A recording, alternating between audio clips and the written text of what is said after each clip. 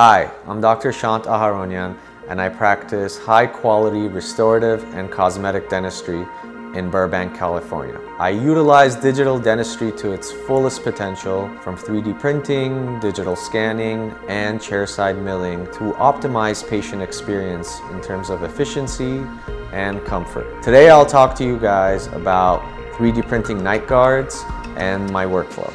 You can design your guard yourself or utilize SprintRay design services. For beginners, I highly recommend trying out SprintRay design services because it does take some dialing in to design your own guards. Once you're a bit more intermediate, you can practice designing your own guards and seeing what works best for you. Once you do have your guard ready, upload the STL to Rayware Cloud, orient it the way you like. This is the way I like to orient my guards. It works really well for me. And when you're ready, you can hit send to printer.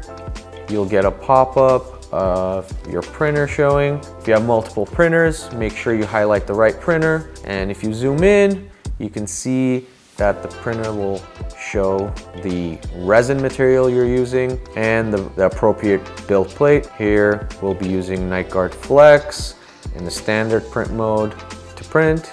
You can check off that you're ready to print and hit print now, and the printer will get to work.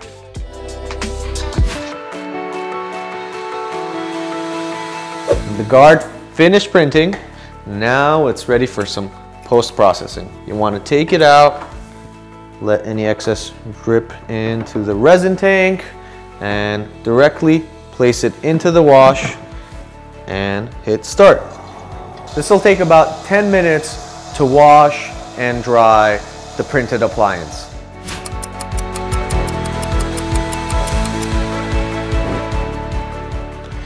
Now that the guard's been washed, it is ready for the final steps of post-processing.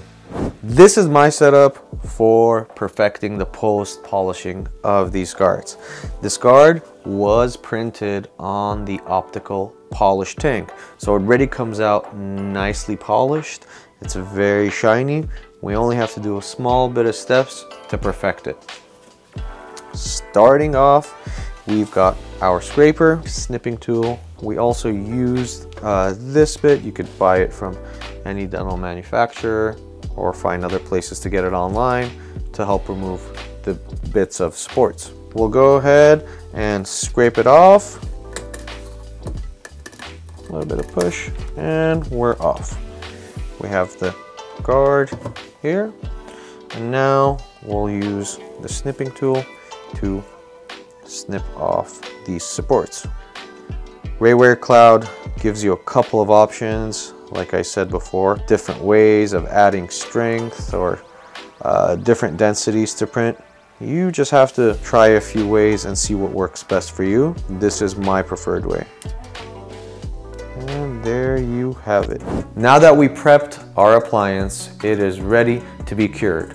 I'm going to use SprintRay's latest curing unit. This is the Nano Cure, so we'll place it right here in the middle and select the resin we used. So Nightguard Flex, hit start. In about 3 minutes, and this guard will be ready.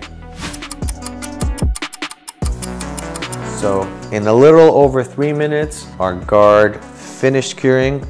Our guard is ready, nicely cured, feels great. Now that your guard has been cured, you still have a bit of bumpiness.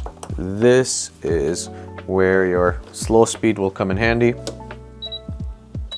This works at removing these very efficiently.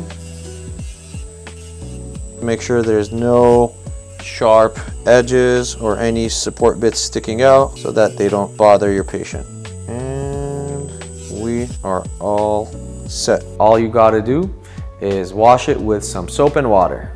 Got some soap in my hands and we're gonna wash this guard. I wanna rub it all over the guard, get it nice and bubbly, and rinse it off with some water.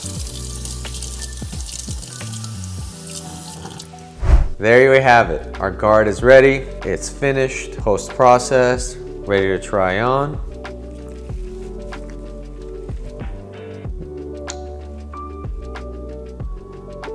Fits like a glove and comfortable. Finishing this was a lot easier due to the optical polish tank. If you don't have one of those resin tanks, it is gonna take a bit more polishing to get a nice finish, but it can also be done.